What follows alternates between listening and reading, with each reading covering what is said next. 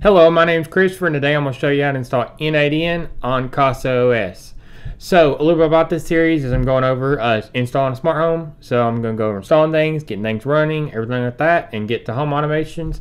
So, if you like that, subscribe, comment, like, and support the channel, and let's get started.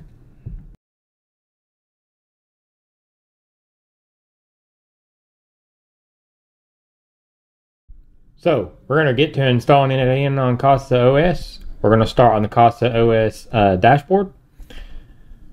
So we're going to go to the App Store right here, and then we're going to type in here n8n. We're going to go into it. This is a Docker container that will be running with Docker Compose. Compose is to where you can compose all the Docker containers together, and you can have them connected together, talking to each other. And so you'll see information like category, developer, required memory. So now I'm going to press install right here. And you can also continue in background if you want to.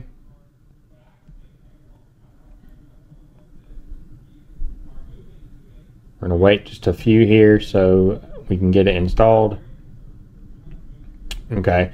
Installation is complete. And you can see up here that you can open it. You can show tips. There ain't no tips though, so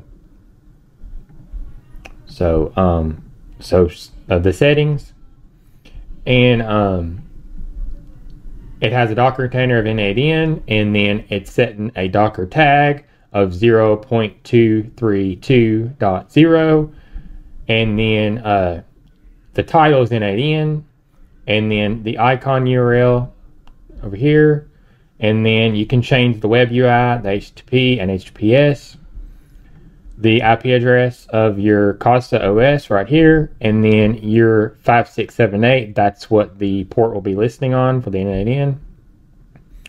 You can change it between bridge, host, and the host port 5678 and the container port 5678. And then you can change the protocol. It'll create volumes right here for n8n. And then on the container, it'll create a volume. And then this syncs back and forth between together. And this is on the host, this is on the container. So inside here, this is the path to get to this in the container. So we're gonna set some environment variables. So a time zone, and then it's my time zone. And the CPU shares is high. You can change this to low, medium, high.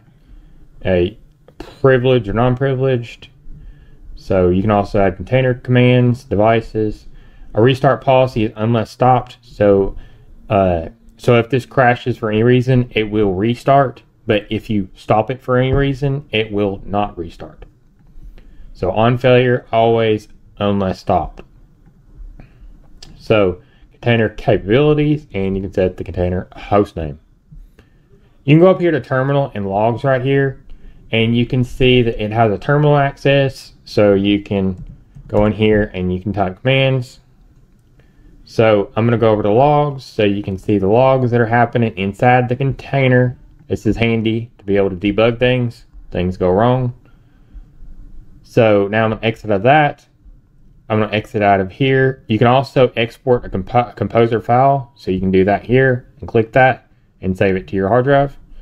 So I'm going to exit out of that. And then now you can go over here. You can check for updates. You can uninstall. You can restart, power on and power off. So I'm going to open it up. And you can see it's asking for it set up an owner account. I'm going to skip this for now, but you can set yours up. I'm going to press get started on that, and then you can start adding your steps, and you can add triggers, and then have executions run. So you can execute workflow down here. So you have to add a trigger first. So I'm going to just do a webhook, and then I'm going to go over here. I'm going to add a Home Assistant. I'm going to call a service. So there you go. You can set up your service in a webhook, and then you can press the workflow, the execute workflow. So I just showed you how to install n8n on Casa OS, get it running, get it working. I showed you details on the settings and how it's done with the Docker Compose.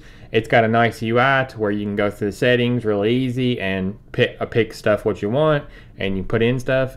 So, so if you like this tutorial, subscribe, comment, like, and support the channel. And if you need support, you can go in the Big Bear community down in the description and join our Discord.